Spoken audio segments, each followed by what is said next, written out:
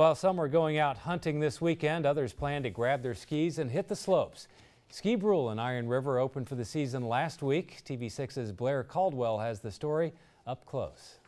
There's no such thing as too much snow. Ski Brule has been busy making man-made snow so they could open their slopes last week.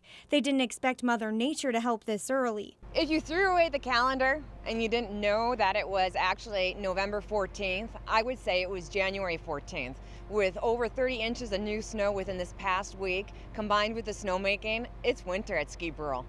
Ski Brule began making snow nearly 2 weeks ago for their Hills debut last Friday. 320 people geared up for their first day of the season, and about a couple hundred continue to come daily. Ski Brule is serious about snow. We know how to make snow and have fabulous conditions at all times. When the temperature drops and humidity is right, they begin making snow.